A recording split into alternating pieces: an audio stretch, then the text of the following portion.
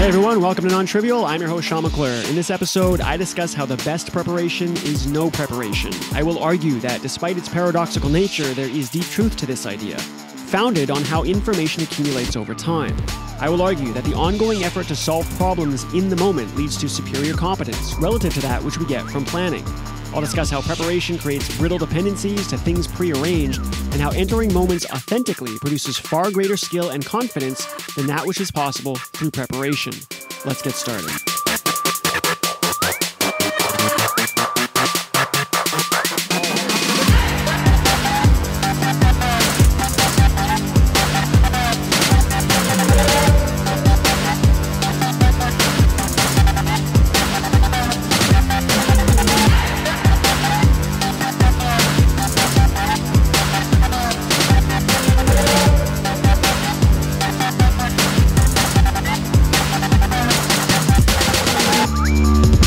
The best preparation is no preparation. That sounds absurd, paradoxical, self-contradictory, but there is a reason all great truths rest in paradox. Anything that makes comments about a system cannot be contradicted by the system. This is because there are two different systems being discussed.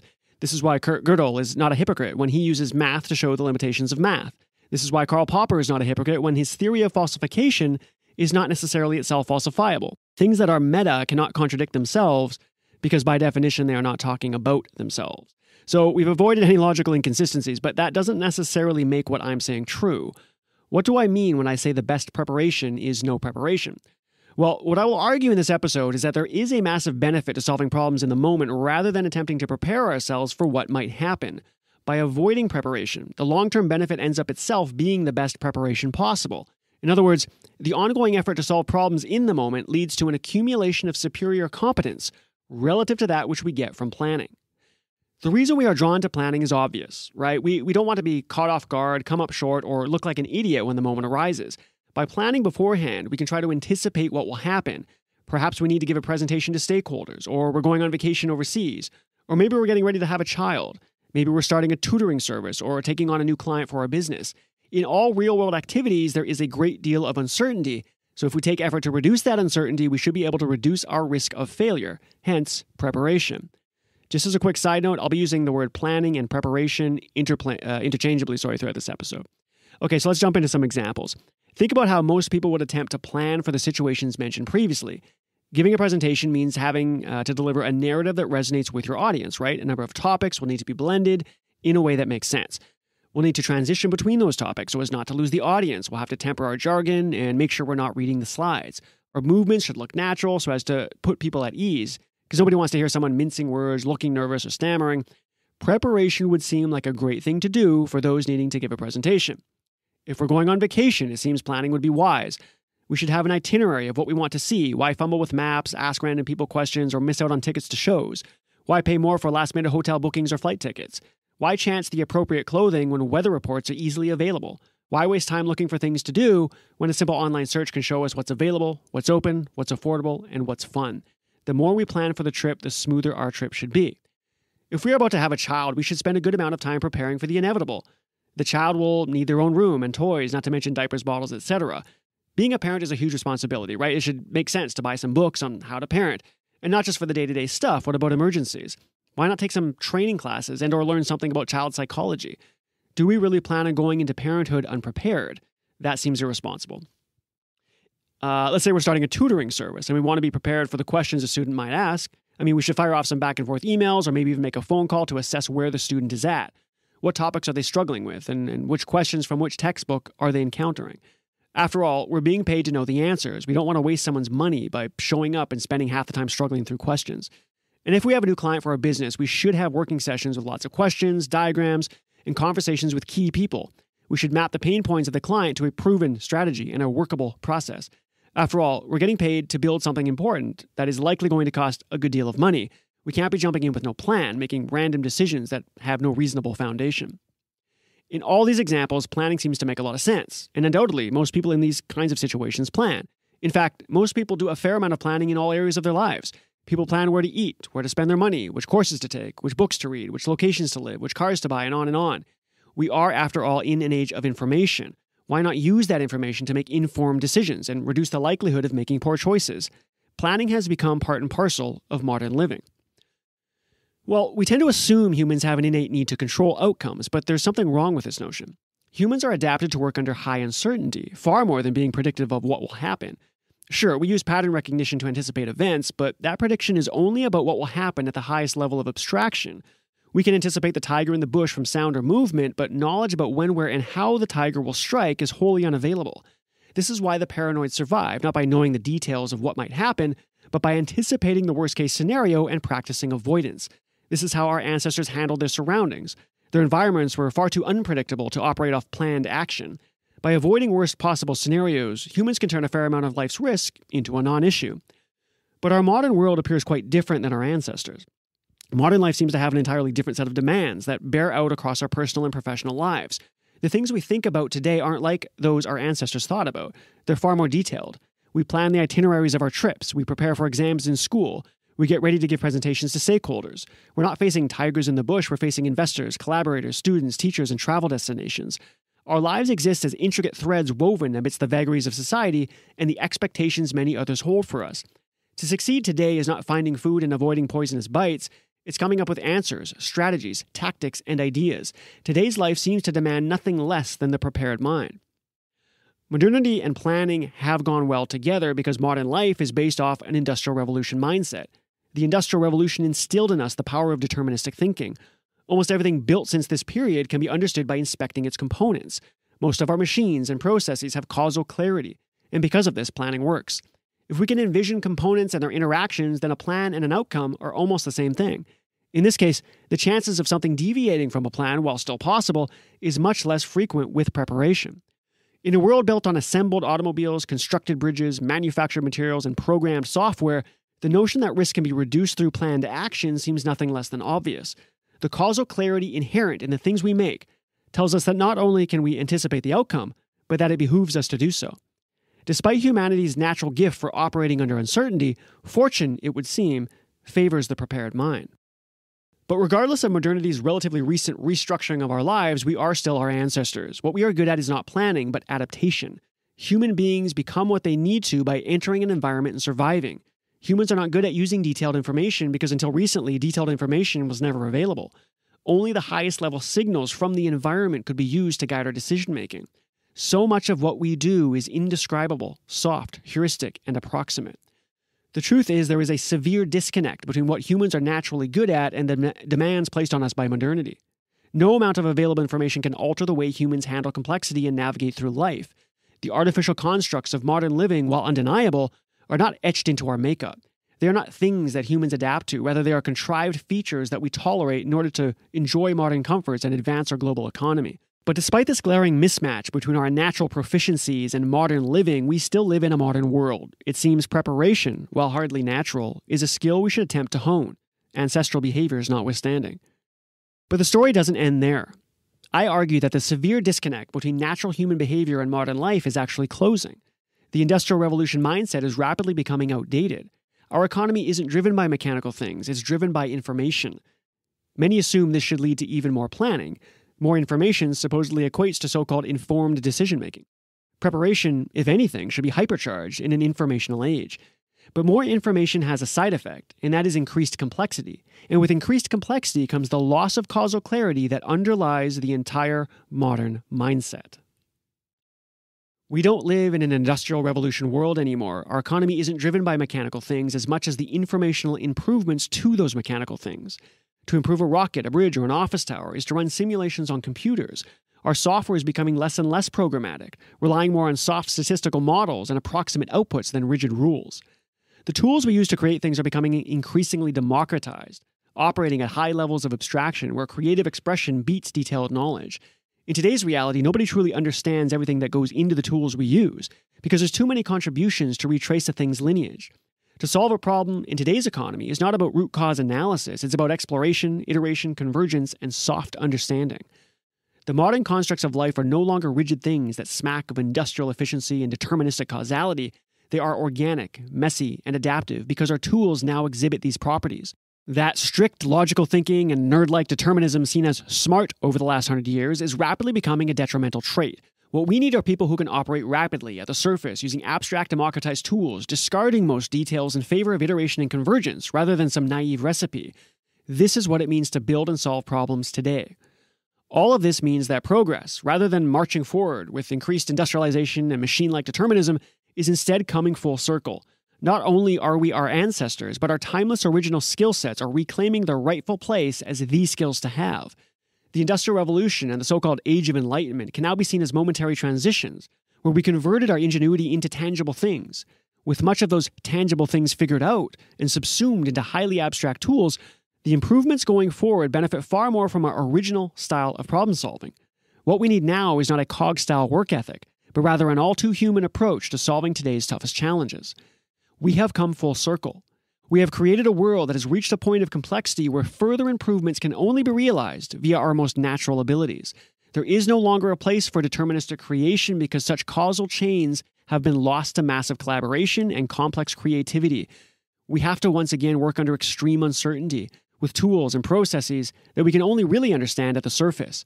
Such surface-level operation is what brings us into highly complex challenges, as I've discussed in previous episodes. These truly complex challenges, I argue, will have far more impact on our lives than the Industrial Revolution. All that said, most of us still find ourselves relentlessly planning. Humans still have that need for control, and it's unlikely we're going to overcome that need anytime soon. But reducing one's reliance on preparation is not the same as casting control out the window. It turns out there are two distinct types of control, one of which works effectively under the more natural kind of problem solving at the heart of today's new economy. To understand how this kind of control plays out, we first need to look at the underlying mechanism behind why preparation fails. The mechanism behind why preparation fails in real-world situations is because it creates dependencies to a system's internals. Details are the internals that go into a system to allow it to become what it needs to be. So in the simple mechanistic world of the Industrial Revolution, the internals of a system dictate the properties of the system. The gears, the pistons, the valves, those are details of an engine that create motion. The logic of a programming language are the details of software that create its outputs. But this isn't how internals work under complexity. Under complexity, the properties of what exists at the output don't look anything like those found in the input. As I argued in the previous episode, real-world situations see their details die. The constant perturbations of life are there because that's how nature ensures only what is effective survives. Things that have what it takes to adapt to stressors. This isn't just biology, this is informational. All aspects of life move through complexity under this premise. Life, modern or otherwise, is anything but stable. Anchoring an approach on details is foolish in the face of uncertainty because any details prior to the moment are ephemeral, used only to assist in convergence towards the pattern that matters, a pattern that can only be known after the fact. Since the adaptive process kills most of what goes into a system, anything that depends on details is going to give way. A plan assumes detailed knowledge about how things should be created or the kinds of specific situations we might face. The questions that will be asked on or after one's presentation, the things we're seeing on a vacation, the efforts needed to care for a new child, the questions a tutoring student will have, or the challenges that will arise with a business client. By investing in preparation, we are creating a dependency on the internals of a situation because we're assuming detailed knowledge about what things are needed to produce good outcomes. This is why behavior that maps to good outcomes cannot have dependencies that are inside the system, the parts that are in constant flux. Sure, a presentation is meant to tell a story, but why? To communicate effectively.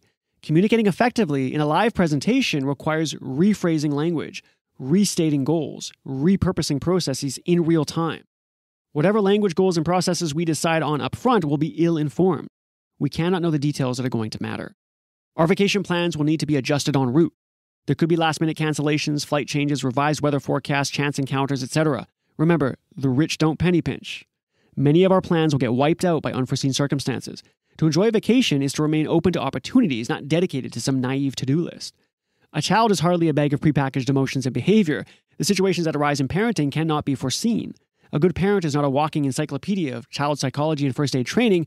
They are people who don't cry over every glass of spilled milk. They bring their own experiences to bear on the situation as it arises, organically and intuitively teaching the child how to live a good life. The tutoring student doesn't need your prepackaged answers. She needs to witness your ability to take an unseen question and maneuver through it, pulling in resources and asking questions. She needs to see that confidence isn't having answers, but rather being able to know you can solve them. The business client doesn't need sterile strategies sitting on a slide deck. They need to incorporate your authentic experiences into their business, and that's only going to happen from living real-time conversations. When we rely on preparation, we are creating a temporary feeling of certainty while we prepare, but that feeling dissipates the moment life throws us curveballs, which it always will. To go in prepared is to find ourselves depending on whatever we prearranged beforehand, which will inevitably prove naive. That dependency is what prevents us from embracing the moment, using the available information that surfaces in real time to adapt. To be truly prepared, we must become the answer needed in the moment. The kind of control we require demands that we somehow shift our dependencies from inside to outside the system. So let's talk about a different kind of control. We don't want to leave everything to chance, right? Hoping that we can rise to the challenge. There needs to be some sense of structure to our approach. Well, this is still true under complexity. But many people get this structure wrong because they attempt to arrange things prior to the moment. What we need is a structure that is not in flux, something that is more permanent. It turns out that this is available by way of environmental stressors. Stressors are the high-level goals presented by an environment that must be met in order to survive. They are the non-negotiables nature has in place that ultimately determine what lives. Now, we're all familiar with this process in biology, right? Species have traits that either assist an organism in adapting to an environment stressors or not. Those stressors are things like the need for food, water, shelter. But as stated previously, this isn't a process owned by biology. It's informational and thus universal. This is how anything non-trivial moves through its environment. Ideas, proposals, suggestions, intentions, projects, they all either adapt to their changing environments or die off. Stressors are not just things we must put up with. Rather, they represent the information we do have access to under complexity. People tend to focus on the internal details of a system, but this isn't genuine information because it's mostly narrative. The transitory nature of details makes them ungrounded in anything that maps to outcomes. But stressors have genuine information content because they are immovable. They are not narrative because they are not in flux. Instead of preparing for a presentation, think instead of the high-level goals that need to be achieved. We need to ensure people understand something we are trying to communicate. Their understanding depends more on them than us. They have their own set of language and previous experiences that will determine what they do and don't understand. This is because everyone's understanding happens by juxtaposition, where people compare what they see and hear to what they already know. Our language and approach have to be highly malleable in order to wrap around the unique perspectives and experiences of the audience. In the vacation example, the high-level goal is having a good time, right? Creating memories that will last a lifetime and maybe learning something about another culture or something historical. Enjoying oneself doesn't happen by following a recipe. It happens when things surprise us, when we learn something that we never anticipated. It's when we get off the beaten track and become exposed to things we didn't even know existed. This is how we attain lasting memories. Having a child comes with the high-level goals of ensuring they grow up content, wise, and with a wealth of opportunities. We must teach them to behave in a way that opens doors, keeps them healthy, and repeatedly places them in a position to find happiness. No matter what we attempt in preparation, those goals won't change, and the opportunities that arise to make these goals happen cannot be known up front. In tutoring, the high-level goal is getting the students' marks up, but everyone learns differently, and as with the preparation example, learning is more about them than us. We cannot know what exactly they are struggling with because it's not the questions that are challenging, it's something about their approach. This is why a student cannot really tell you what they are struggling with. We have to observe them, watch them attempt the question, ask about their reasoning process. We cannot know this until we are witnessing them in the moment. And with new business clients, we're looking to build them something that is viable, that delivers value. It's not any specific set of tools or industrial best practices. It's an outcome rather than an output. Outputs come and go, but an outcome is an immovable target. An immovable target. To focus on the high-level outcomes is a different, better kind of control because it's anchoring on things immovable. Stressors that are always there. Stressors are not brittle, they are unchanging, or at least change on a far longer time scale than that which attempts to adapt to stressors. This is why preparation doesn't work under complexity. To prepare is to set up specific outputs, but specific outputs are not useful. What's needed is the rapid production of many different outputs with different details swarming around to meet an unchanging goal. There is nothing to prepare for this, because it only demands knowledge of the highest level goals that need to be achieved. Many might agree that details should be ignored up front, but would argue that there is value in preparing a high-level process to work towards a solution. I still disagree. Any process imposed on a situation is pretending to know things it does not.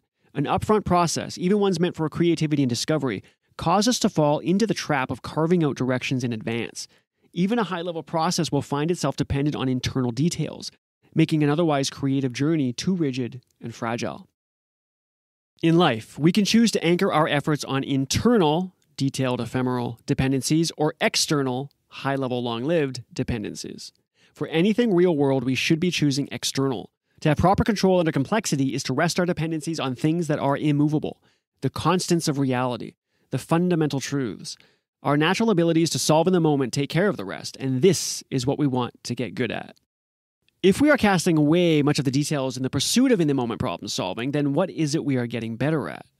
I mean, aren't we just leaving everything to chance? What skills are growing if we aren't constantly planning our approach? Well, what makes you good at something? Is it knowledge about how something is likely to go? At first blush, this seems to make sense. Isn't an expert someone who has a good idea about how things will go in their domain? I argue this is not the case. If I am good at giving presentations, it's because I've given many of them, and that means I've been exposed to all kinds of different details as they arose. If I'm good at creating lasting memories when I travel, it's because I'm able to be surprised and to learn things I never knew. If I'm good at tutoring, it's because I can teach despite, or because of, the wide variety of learning styles. The same pattern applies to being good at business. But what about parenting? If it's our first child, we don't have experience. But we do have an absolute arsenal of competence endowed to us by nature, not to mention decades of experience growing up. Humans have been parenting for a very long time, and they didn't have special training for emergencies or books on child psychology. To be a good parent is to be able to respond to countless surprising moments, keep our cool, and push towards positive outcomes for the child. An expert is not someone who has specific knowledge about situations, it's someone who can bring many different relevant outputs to a situation. Recall our conversation on outputs and outcomes. The outcome that needs to be arrived at is a high-level, immovable target. It is not detailed knowledge that maps to good outcomes, it's the ability to course-correct constantly and pay attention to when good things converge. There is no building up of expectations with experience. Rather, it's the building up of a process that is as indescribable as it is powerful. You can witness the outcomes of people who are good at what they do, but the idea that such outcomes are arrived at by a describable, teachable procedure is pure fiction. If you're not feeling your way through a real-world challenge, then you're not a genuine expert. Period. As I stated at the beginning, the ongoing effort to solve problems in the moment leads to an accumulation of superior competence relative to that which we get from planning. Not preparing is itself a kind of preparation because instead of accumulating an increased dependence on the prearrangement of ideas or things, we become skilled at using the resources available to solve the problem. This is what genuine skill looks like. Skills that truly differentiate are largely ineffable. They do not appear on certificates, degrees, or resumes. They are deep emotional competencies that accumulate over time from repeated exposure to situations where we must think on our feet. What you need to accumulate, is your ability to bring yourself to the challenge, your ability to think on the spot, pull in resources, collaborate rapidly, and build solutions to problems you never could have seen coming. Think about what accumulates when we constantly prepare. It's not skill, it's an increased dependence on the wrong things, the short-lived things, the things that don't stick around. Preparation makes us fragile in the face of what matters most, which are the real-world stressors that need to be adapted to in the moment. A good heuristic, I think the best, for assessing whether you're genuinely skilled at something is how capable you are at redoing something from scratch. Most people struggle to accept a redo because it means, or it seems, like they're wasting so much of what they already created.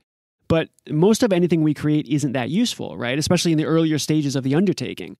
Most of anything's value, as per Pareto, comes from a small portion of everything we make, and critically, there is no way to know beforehand which small portion will have the most value. Redoing something from scratch carries over those pieces you actually learned, rather than the baggage of naive guesses and uninformed decisions. Redoing a task is entering into the moment raw but not naked. We are starting over, but we all know that the task goes so much faster and more effectively the second time around. This shows us that something ineffable carries over when we redo things. There are no labels for those things that make us better. They are emergent understandings that precipitate out. They are highly available and powerful, yet fully indescribable. This is what we want to accumulate. This is true competence. What accumulates through time by entering into moments unprepared is genuine skill, but it's important to realize that it's not just the intangibles that accumulate. There are physical things that build up over time that we can reuse again and again. Slides we made, clothes we bought, child supplies purchased, intellectual property created. As long as these tangible things were acquired or created in the moment, they will be carried over. That's because they were brought to life being directly informed by their environment. They didn't grow out of a plan, they emerged to help us survive. The best preparation is no preparation for both intangible skill and the artifacts we bring to bear on challenges. Having the right tools to solve problems is a massive benefit. We are faster and more capable with these tools. But these tools must have accumulated under pressure. They must be reflective of environmental stressors, not told to us by some book or authority. So let's look at the relationship between preparation and confidence. Confidence is a feeling of self-assurance arising from one's appreciation of one's abilities, but this isn't truly attainable through preparation. Preparation is insidious in that it repeatedly fools us into a false sense of confidence. We want to believe we can anticipate what will happen, and so we prepare. True confidence comes from knowing that we can solve challenges in the moment. It does not come from reliance on planning. As I mentioned earlier, one of the problems with preparation is it keeps giving us temporary feelings of control. But worse than that, we tend to rationalize preparation through post-hoc narrative. After the event has occurred, we attribute the good parts to our planning, because flexible interpretation will always allow us to do this. It's too easy to attribute success to something that occurred prior to the event. But this isn't reality. We are already capable of achieving so much as long as we remain authentic, as long as we are open to the situation, inviting in possibilities, and discarding most of them in the pursuit of a high-level goal. We will achieve. And what we achieve is often more than what we originally envisioned. This is because the information needed to create the right thing, to solve the right problem the right way, was hidden from us until we poked nature enough times. As you face more and more situations unprepared, you begin to realize that things are nowhere near as difficult as you thought. You realize nobody really knows what's going on, nobody has it all figured out. We're all struggling to arrive at good solutions. Using that knowledge of people's general ignorance to move into situations fully and authentically is what true confidence looks like. Think about where your current areas of confidence came from. They came from struggling through things that initially scared you. Preparation, while giving you a sense of certainty and assurance prior to the moment, can only lead to a false sense of confidence. When we take an honest look at the difference between what preparing and not preparing lead to, we must admit that preparation is in reality the very inverse of confidence. The best preparation is no preparation, but this isn't the same as saying we should not prepare at all. If we are giving a presentation, we still need to create slides. If we're going on vacation, we still need to pack. We will need things for the new child, some material for tutoring, and some preliminary approach for new business clients. So while the best preparation is no preparation, we should realistically make that our goal, attempting to enter into situations with the least amount of upfront structure. So enter into presentations with the minimal slides required to anchor your organic conversations. The slides are not there to be the answer. They are there to trigger fruitful conversations. This will produce a narrative that best resonates with the audience, ensure topics become blended as needed, enable essential transitions between topics, allow us to temper jargon as required, and prevent us from unnatural actions like reading the slides. When traveling, keep itineraries to an absolute minimum. Open yourself up to surprise encounters and chance events. Ask random people directions and start conversations. Miss the tickets to the show you thought you wanted to see, only to see something better.